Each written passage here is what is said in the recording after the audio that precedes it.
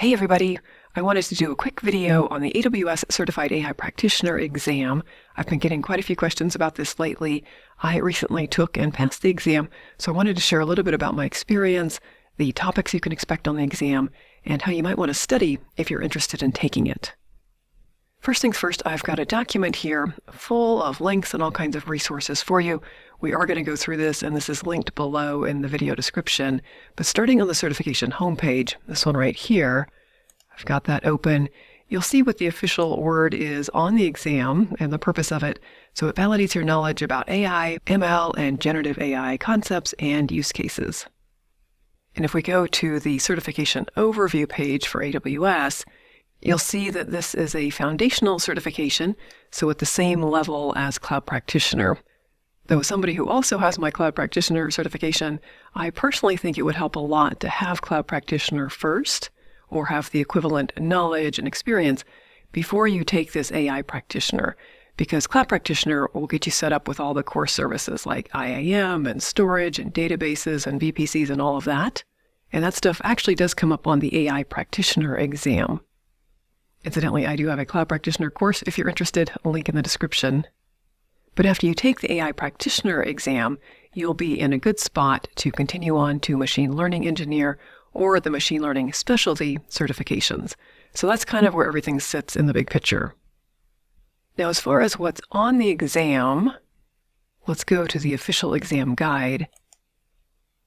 And if you scroll down to the domains, you'll see there are 5 domains, the topics they cover, and then the weightings or percentage for each domain. And there is a lot here, so scroll through, look at all this stuff. There's also a list on the bottom about the in-scope services and features. And then, very handy, there's actually another list about out-of-scope, which is a bigger list, thank goodness. So these are things that you won't need to worry about on the exam. But take some time, go through this official exam guide. This is what officially is on the exam or not.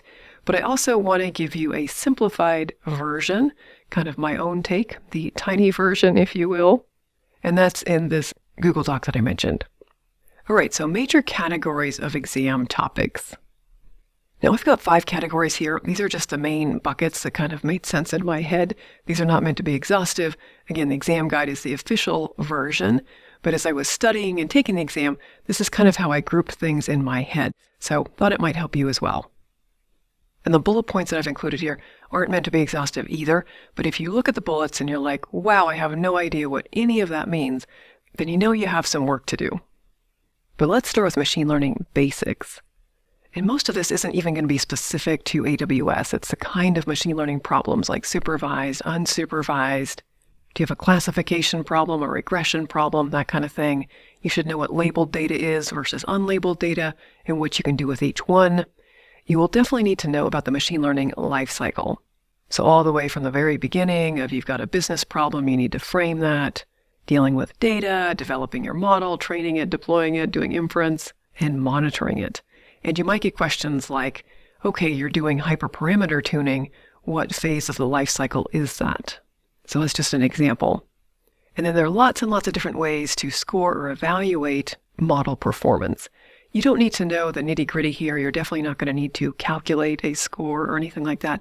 But just generally be aware of what kind of scores make sense for different kinds of problems or scenarios. All right, moving on to generative AI basics. The big thing you need to know here is what's the difference between generative AI and traditional machine learning or AI. What are the different kinds of problems you would solve with each? You'll need to know the difference between fine-tuning, retrieval augmented generation, or RAG, and domain tuning, or reinforcement learning from human feedback is also a big thing in generative AI, so understand what that is. And then prompt engineering could come up in various ways. I've just put some general concepts in here, zero-shot prompting, few-shot. You might get different questions about parameters. So what does the temperature parameter do, for example? Or some injection attacks, what do those look like? You'll need to understand the basics of vector embeddings and the OpenSearch service. I do have a video out on the channel to create a chatbot using Lex and Bedrock, and it goes into these vector embeddings a little bit. You don't necessarily need to watch the whole video, but there is a timestamp in there if you want to understand the basics of those. You'll definitely need to know general concepts about least effort or lowest operational overhead or lowest cost. So if you had to choose between fine-tuning a model and doing RAG, for instance, which one of those would be the lowest cost? And then you get questions around responsible AI as well. All right, let's scroll down to the next bucket that I have here, which is SageMaker. This is a really important one. SageMaker is really the core service for machine learning in AWS. And there are lots and lots of different features and capabilities that you should understand at a high level. Now, I don't have videos for all of these on the channel, but where I do, I have linked them. So Data Wrangler, Feature Store. For the things that I don't have videos on, I've just included a link to the Amazon documentation. Full disclosure, some of the SageMaker videos are slightly outdated.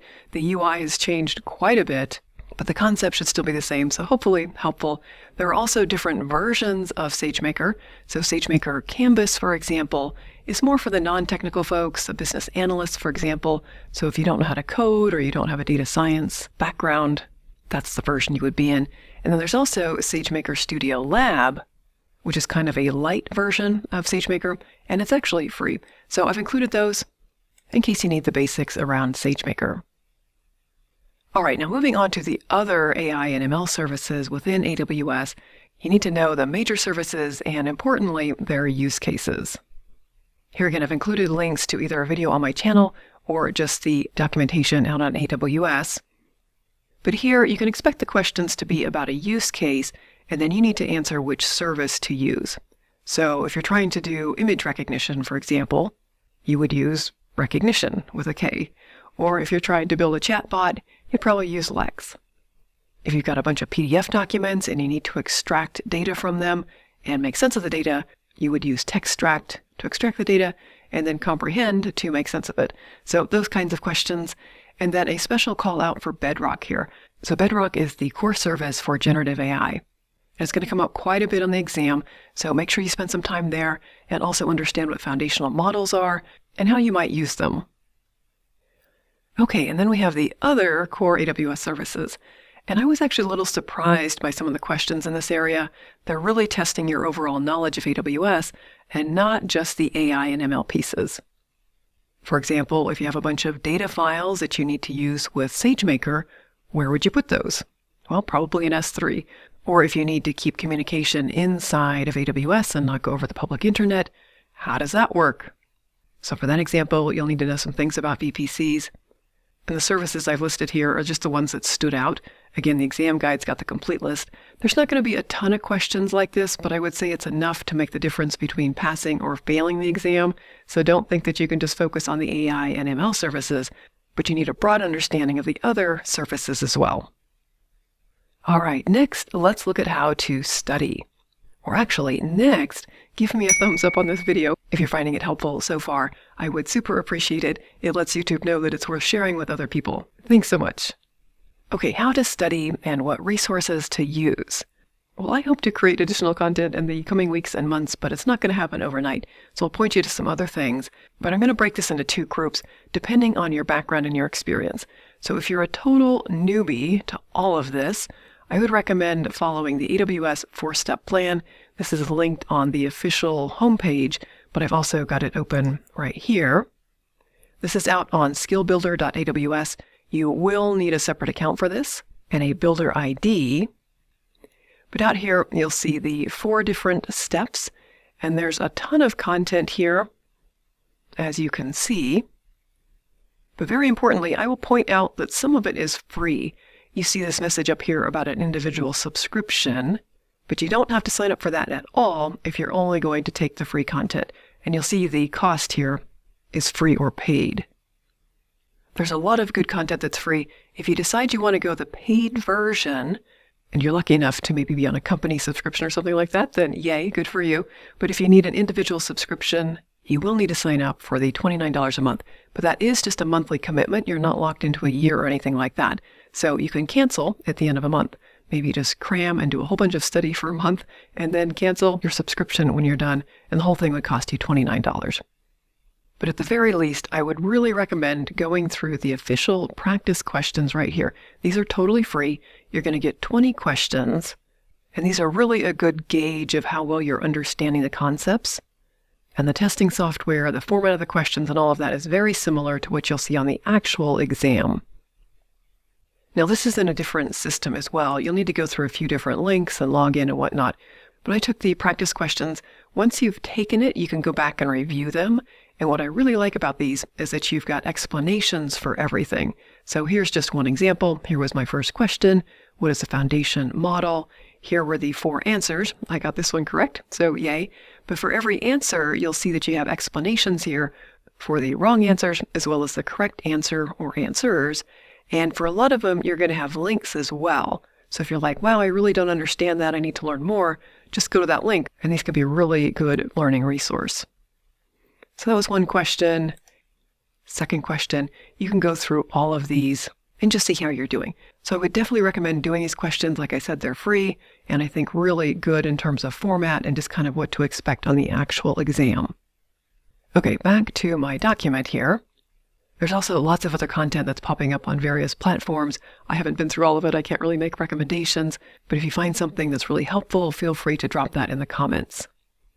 Okay, for those of you who do have some ML and AI experience, particularly on AWS, I would actually say start with the practice questions and the practice exam if you want to pay for it. I didn't mention that, but there is a full practice exam down here under step 4.